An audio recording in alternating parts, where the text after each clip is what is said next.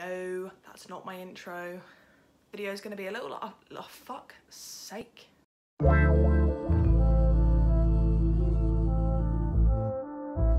What is up, you guys, and welcome back to another video. If you're new here, hi, hello, my name is Ellie, and today's video is going to be a little life update for you while I do my makeup and get ready for the day.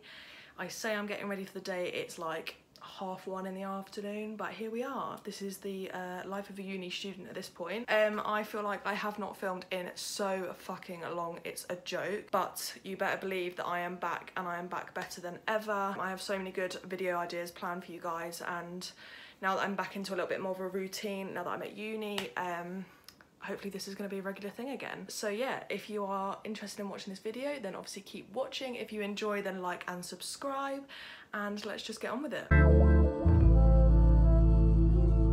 What can I tell you guys? So much has happened in the last couple of months. I think it's probably been like a month and a half since you guys have last seen me, and obviously shit has happened, and you know what, it's been good shit. So yeah, I'm just gonna do my makeup, I'm gonna take you through it, I'm gonna tell you about how I'm doing, and we're gonna vibe. Please ignore these like little stains. I was cooking some dinner the other night and oil got on it, and I cannot get it out to save my life. And if any of you know any tricks, then please do send them my way. So I'm just gonna do my makeup. I'm not really gonna talk you through what I'm actually doing, because I'm just gonna kind of talk you through how I've been, what's been going on, all of that jazz. So I think the main thing that we have to start with is the fact that I now live in London.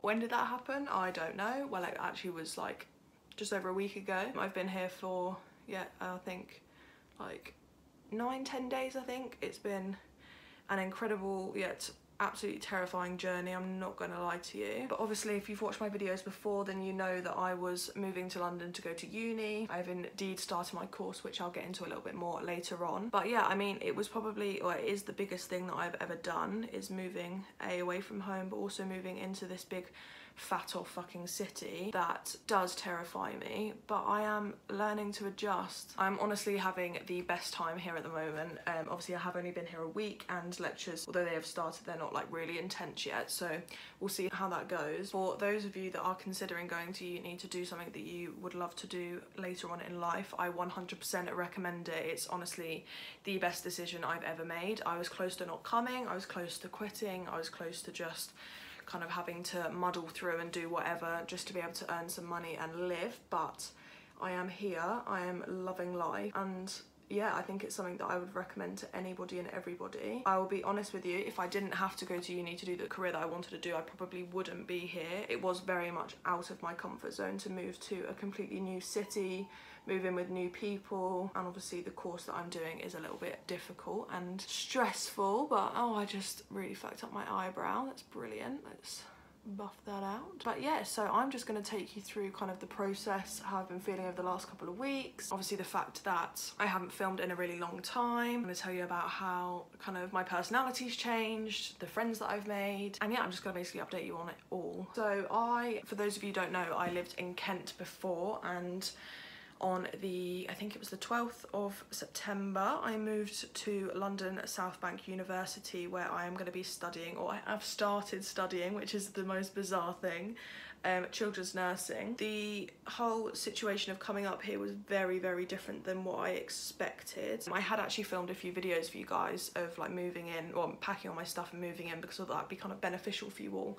but I didn't like them, I scrapped them. So what I probably will do in the next couple of months is film a video on like what to bring to uni for those of you that are going to be starting next year, that kind of thing, because obviously I do think they're really beneficial videos. I know for a fact that I watched a load before I came here, and some of my friends here did, and they are really helpful for those of you that are starting uni. I actually moved all my stuff in a week earlier than I actually came, which for me worked so much better. It was better for me personally purely because when I then moved in the week after, everything was ready for me. I didn't have to stress, and I could just start getting to know people, whereas I feel like if stuff wasn't ready, then I would have been stressing about getting things tidy. Obviously I'm a bit of a neat freak now, not that I always used to be, but I am now, and it gave me a really good opportunity to start making friends and go and socialise and stuff. But yeah, I moved all my stuff in on the I think it was the 6th, and then I did actually come down on the Thursday after that, which I can't really remember the date, like the 10th maybe, I don't know, it's not really that important. But I then came down on the Thursday to actually move in, but it wasn't really under the circumstances that I wanted in the first place. Made a bit of a mistake, and so we decided that it would just be better if I came up here. But when I tell you that it was an absolute ghost town when I arrived, I'm not joking, it was terrifying, I'm not gonna lie to you, because I didn't know anyone and I was so afraid of like kind of reaching out to people. I didn't know what to do. None of the people that I had spoken to on WhatsApp or Instagram or anything like that had actually moved in. I woke up the next morning having a panic attack, which was brilliant because I didn't actually know where I was and what was going on. So I FaceTimed my mum, and my mum was like, you know, just come back. It's actually only 40 minutes on the train for me to get home anyway. So I went back home and I went out with some friends. I spent the Saturday with my mum, which was amazing because that's kind of what I wanted to happen before anyway. I spent the weekend with my mum. Well, I spent the weekend with my friends and my mum. My sister was actually quite busy that weekend, so I didn't really get to spend much time with her, but she did actually come and visit me. But yeah, so I then moved in on the Sunday, and obviously everything was already ready for me from when I'd moved all my stuff in the previous week, and then obviously I'd stayed here on the Thursday anyway. And pretty quickly I started to adjust, and it was just natural. There were loads of people here. I kind of found a way of socialising with people, obviously sticking to the guidelines kind of thing. And I got invited to a flat party, which was really nice, and that's how I've met my little group of friends now, who I will talk about a little bit more in a while. And so it kind of just settled from there. I don't know, I kind of forgot why I was nervous to begin with, because I found these people that I just got on with really, really well, and I was prepared as well, like with starting my course. I actually had an induction week, which was pretty long, but I was prepared for that, and obviously everything was ready, so I didn't feel the need to stress about, you know, tidying my room or unpacking or anything like that. I just had the opportunity to get to know people. So yeah, moving in was an experience in itself, I think, and if any of you would like a video based on that, then I'm more than happy to do one. I am thinking about doing like a little series type thing on here, maybe like a little playlist of all my uni type videos, you know, how I'm studying, the socialising aspect, like things you need to pack for next year. I'm also going to do some on like writing your personal statements and stuff, specifically for like nursing than anything, because obviously that's what I wrote my personal statement for. So I think the next thing really to talk about is kind of what it's like living in London, basically. I was trying to think of what I was actually going to say then. I did do like a little plan, because my videos are better when I plan. But yeah, so moving to London has just been insane. I was so utterly nervous because I don't really like big crowded spaces, and obviously this is like a massive fucking city, and there are thousands and thousands, or millions of people in here. Are there millions? Is there millions of people in London? I'm not sure. But there's lots and lots of people basically. And that was one of the biggest things that I was afraid of, was, you know, the amount of people that there were going to be type thing. But having my little group of friends really helped, because we all kind of started venturing out together, particularly me and my friend called Jess, who I've made really good friends with. We kind of have been doing things together so that we're not alone, which I mean I always recommend anyway. No offence to guys, but especially being a girl in London, you would not believe the amount of creeps that we've come across that will just up front just be weird with you. Absolutely loving it. I've still got a lot of adventuring to do as such. Been down to South Bank, which is really, really cute. If any of you are in London, I highly recommend, oh gosh, I highly recommend walking down there and across, well, along the river up to the London Eye, because there are some really cute little bars down there. There's some cute little food stalls, there's music pretty much every day, and it's just a really, really nice atmosphere to be in. I still do really struggle with the fact that there are so many people, and obviously people drive like dickheads around here. Cyclists are actually the worst around here, and oh my god, the boys made us get on Boris bikes the other day, and I think it was honestly the most terrifying experience of my entire life. I thought I was going to die at every which point, but it was kind of fun at the same time. So living in London is a big thing for me. Obviously, this is like one of the best places I can be for my course anyway, because of the hospitals that are here that specialise in children's nursing and stuff like that. Yes, okay, there's loads around the country, but you know, London hospitals are London hospitals at the end of the day. So we are actually, it's my birthday tomorrow. This will be posted on the Friday, so my birthday's the day before. It's on the 24th of September. I'm hoping this will be posted by this Friday anyway. Who fucking knows with me. So tomorrow we're actually going to go venture down to Camden, which is, no, are we going there? No, we're going there on Friday night, which is when this video will be up. My sister's actually coming down from where I live to come and join, and then a few of us are going out. Obviously, Boris's new restrictions of 6 people has kind of fucked it up a little bit. We're then going to have like a little flat party at either my flat or Jess's flat. Either one, we're not sure yet. So we're going to venture down to Camden. Tomorrow I might even go shopping at Oxford Street. I really want to go to Chinatown at some point. I love Chinatown, but I also want to go to the parts of London that I've never actually been to before. So like even South Bank, I hadn't been there. Well, I don't ever remember being there before. So yeah, living in London is a big, massive deal, as you can imagine. And the people here, I mean, you have some weirdos, but some people are really, really friendly. Like you could literally just walk in the street and wave at somebody or smile at somebody and they'll do the exact same back, unless they're like gonna stab you, but that's not actually that likely. I hope not anyway. So I guess next is on to making friends. So making friends was probably one of the parts of going to uni that I was most afraid of, but I genuinely think it's probably been one of the easiest parts of joining uni. You know, everyone, especially everyone in first year as well, are in the exact same boat when it comes to making friends, like unless people have come from like the same place or whatever. Yeah, I mean, it's been good. It's nice when you get like this little group, like you haven't got like too many people, but then you have people that will kind of come to the same thing, or you know, if there's a flat party, people will kind of come along, and then you meet lots of different people, because there are like, I think there's like 500 of us in this accommodation. It's a lot of people. It's not a small number. I have been talking to a few people about it the last couple of days, because we're all a bit like, oh my god, I can't believe how close we are after like literally a week. But I genuinely feel like it's not the same, obviously, so don't come for me for saying this, but I do feel like it's a little bit like Love Island. And excuse how crazy right now I look.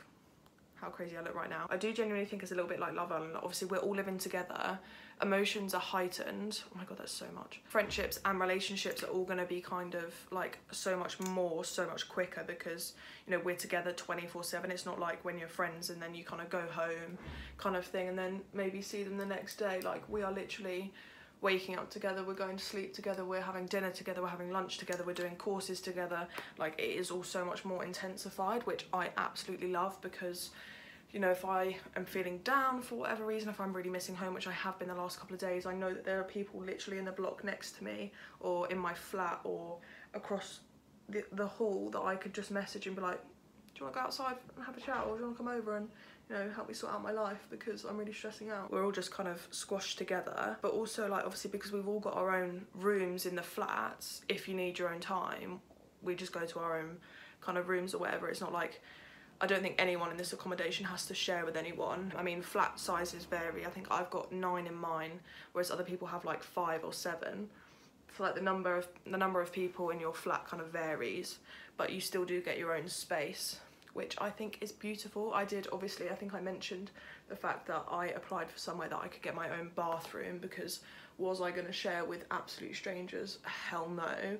Particularly boys, no offence, but you all smell and you're really messy. So that's quite nice as well, that we've got kind of like our own little independence. And then like, me and my friends have been having dinner together every night. We've kind of like, when we went shopping the other day, we kind of got stuff that we could either make together, or we got the same stuff that we could then have at the same time, if that makes sense, which has been really nice. The only thing that I would say has been kind of really shitty is the fact that yesterday I lost my keys to my flat, had the fattest panic attack in the middle of London, was searching literally everywhere. I went back like everywhere I'd been that day. I checked my flat, I checked Jess's flat, I checked my bag. I was literally, I mean, 6 people helped me like look for these bloody keys, and I couldn't find them, so I had to pay 100 quid just to get some new ones, which was a little bit shit. But at the end of the day, you know, it's not like they didn't let me back in because I lost my keys, and you know, it is only 100 quid. I mean, 100 quid is a lot considering I literally have £3 in my bank account, but you know, we'll look past that. The one thing as well that I think everyone's been struggling with is enrollment's been really, really slow. And for those of you that have been to uni or know about kind of how uni works, you don't get your student finance until you have been enrolled. So a lot of us are still waiting for that, which is really, really stressful, because you know, we've been here for over a week now, so people's food supplies are kind of diminishing. You know, if we want to go out for drinks, we don't really have the money for it, which is a little bit shit, but we will make do. Somebody said to me that I should mention kind of how I've been feeling about not being with my family. To be honest with you, this sounds awful. The first, I'd say like 5 or 6 days, I really didn't miss them. Well, I missed them, but I didn't really think about it that much, purely because I think I was just so kind of involved with getting to know people. And especially when I had induction, my induction was Monday to Friday, 10 to 4 every day, so it was quite long days. I'd say the last couple of days have been a lot harder. I'm not really sure why as such. I think maybe now that, you know, the adrenaline's kind of coming down a little bit, and like obviously it's my birthday tomorrow, so I want to be able to see my mum and stuff, but with living in the middle of London and having a high risk mum, it's just not feasible for me to go home at the moment and risk potentially bringing anything back. So we've been on kind of FaceTime at least twice a day, you know, kind of catching up with each other and stuff. I'm really missing my grandpa because obviously I live with him, but he's been on the phone every day, kind of just checking out on how I am and stuff, making sure that I have enough food money, that I'm brushing my teeth, that I'm having breakfast, all of those kind of grandpa-ish things. So it's all been pretty damn good, to be honest with you. I'm in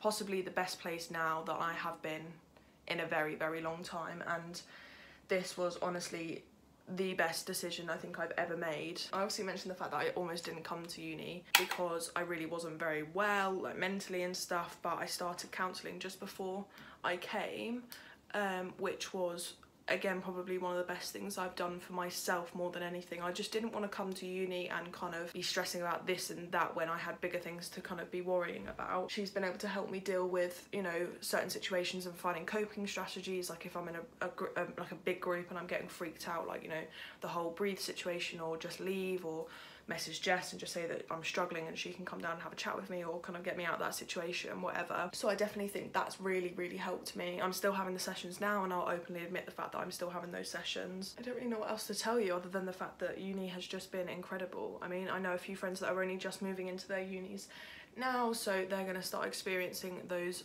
feelings soon, which is really cool. Oh, actually I do want to say this isn't going to be the background forever. I actually have some really nice prints that are going to go on this wall here, and then I'm going to have some fairy lights as well, so hopefully that will look a little bit nicer. And you also might be wondering what happened to my hair.